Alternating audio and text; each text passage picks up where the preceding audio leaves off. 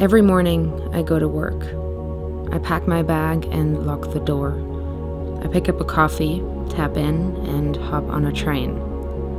But my office is wherever I want it to be. For the past 3 years, I have walked from one place to the next, spending countless hours anywhere with a nice view and a busy but calm atmosphere. I've grown to love working wherever it takes me. I like the smell of coffee or food in the air. I like big windows and open spaces, and people eagerly talking in the background.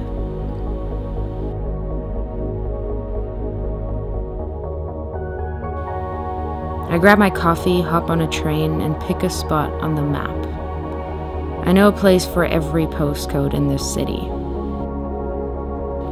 The Tate Modern is an old favorite of mine, even though I don't care for its art. The National Theatre has great sweet potato fries and big windows. Somerset House has a Fernandez and Wells cafe, which is my mom's favorite.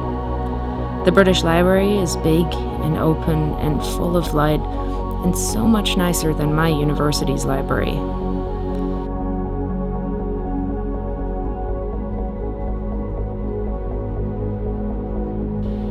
I worry about giving up the freedom to choose my own office when I eventually begin working at an actual company full-time.